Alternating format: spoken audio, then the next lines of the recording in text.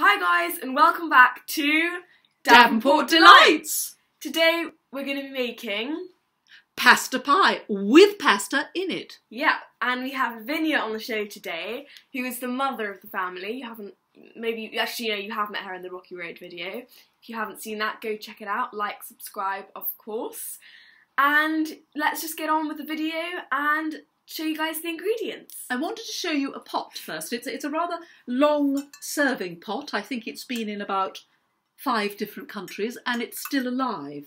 So therefore get yourself a good pot. Get yourself the ingredients. Now I have a packet of pasta. Now yesterday I went and got a packet of pasta from Waitrose. Alas, I have now become a Tesco's girl since living in Oxford, and it costs 65p in Tesco's. It costs a lot more in Waitrose, so enjoy the kind of pasta that you're going to get today. It's exactly the same as the Waitrose pasta. Right, that's end of the advertisement for Tesco's. The next bit of ingredient is a bit of tuna. Now, I always get tuna with oil in it, and what has happened, rather trendily, is that of late people have reduced the quantity of oil in the tuna, making it a little bit less oily and therefore less fun. But nonetheless, a tin of tuna is all you need, just one tin. You also need a tin of tomatoes, and I have a tin of tomatoes, ordinary tin, and some tomato puree, which should be in the cupboard. A box. Here it is. It is a sophisticated box. In Tesco's, it comes without a box. It's the same stuff. So there we are. Could you throw that away in the recycling? And so you've got your ingredients, and the next thing is the cheese. Could you bring me some medium-sized cheddar, and medium-sized and medium tasty as well? So it tastes medium as well as being medium-sized. There we are. This is medium. Oops! And a little bit extra. Right, it may sound obvious, but put some water in the bowl. Water, please. Do we call it a bowl or a pot? Anyway, we call it something. Container. Water in the container. And in order to make sure that the pasta floats around in a rather floaty way, remember to add oil. Oopsie daisy, oopsie daisy. If I might just show you how to do this, add a little bit of oil so you make it even more oily than it should be. And put that very carefully on the flame. The next step is to cover that pot up with a pot top, if you have one, and if you don't worry. If you don't, you can use a frying pan as a lid for the pot. This is what I'm doing now. Can you see, I just put it's a very useful thing if you have no lid for your pot.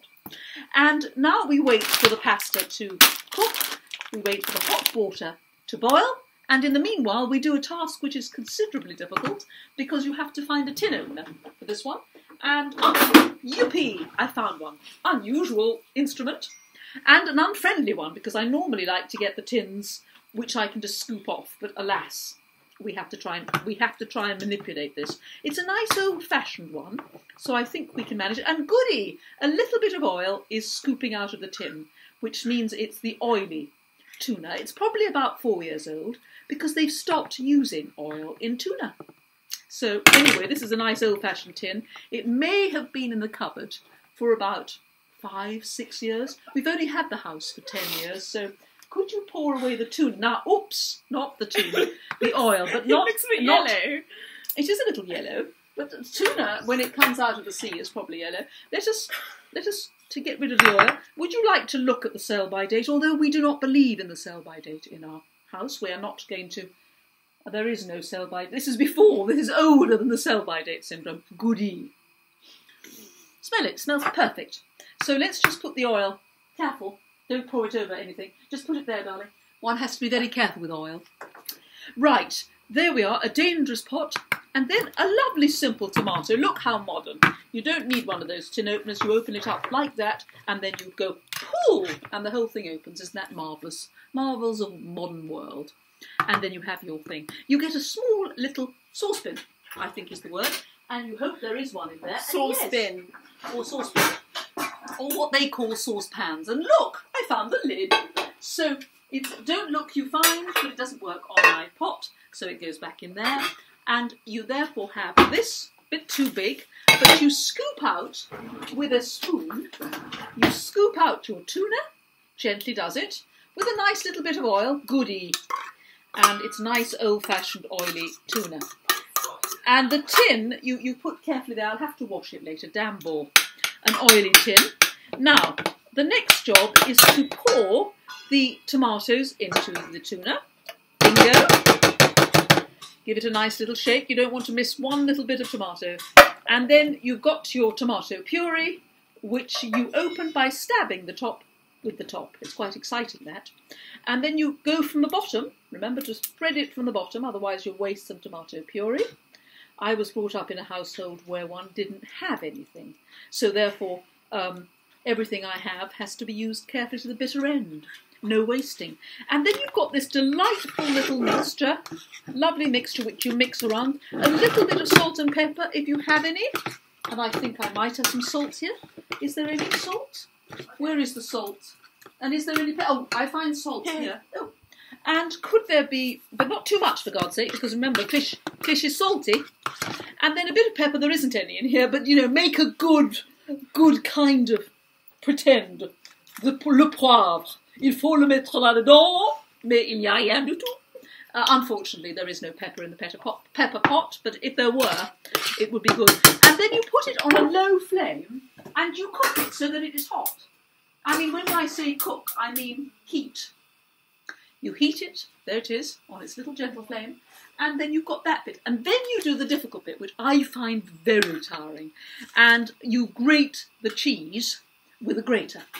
So I think there's a grater in there, but there may not be. I can do that. If there's no grater, I might have my assistant do the grating, because I find grating tiring. We don't use the B word here, but it is very tiring, grating cheese. So I have an assistant who will grate. Unfortunately, we don't have a grater. We don't have a grater, so therefore you can do the next best thing we've left. Quite good, actually. You see, we have several graters, but there is one grater in Belgrade, there is another grater in Oxford, and there's another one floating around between the two places. So we need to cut with a knife, with a simple knife. We do have knives. So now we're just going to cut the cheese. But that is a very important process. It is, but and therefore should be filmed. Just in case you make a mistake in it. Get a little plate, because that makes one feel important. And just cut the cheese like that. Having had a little piece oneself. Why not? A liberty. So you have the cheese, you cut it up nicely like this. And that is one of the most difficult parts of this, because you must avoid chopping off the finger. Right, there we are. More cheese. This is a cheese bonanza. And now we're just going to cut the cheese. No, let us keep cutting the cheese, darling. It's rather important that people may not understand how to do it. I think the audience is know how to cut the cheese. Do they know how to cut cheese? You people out there, you probably do, because you're so used to cheese tell us in the graters. comments. Do you know how to cut cheese? How does one cut cheese without cutting one's finger? That is the question. There are so many hazards when one cooks. So many. Right. So while we do this, and what we're going to do is we're going to wait until the water boils in its pot, and we're going to have a little break. And what great joy! I hear the water boiling. What an exciting moment! Good. I can't wait for it. So I get the pasta and I dash it in there. Of course, I spill half of it around the room, but that doesn't matter. It's a hazardous task. Hazardous because of the danger of the water bounding up into one's eyes. Hence I wear my protective glasses when I cook, just in case one has the odd bit of water. Incidentally, this is all done very nicely. Right, speed. I'm now cooking the pasta. I will take note of the timing of the pasta cooking, though I have cooked perhaps a million dishes of pasta in my life. I always find that a trial, don't you? So how many is it?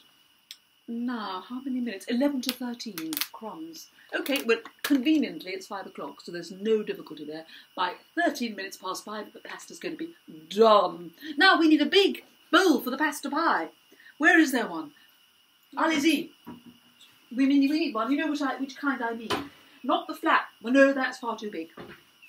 Oh, but we're not going to cook it tonight, so that's a joke. But wait, whoa. I should have told you that, should I? But anyway, I can tell you everything. Take you entirely into my confidence. A bit more oil goes in there. And you see this, should I have washed it? It's an odd ant.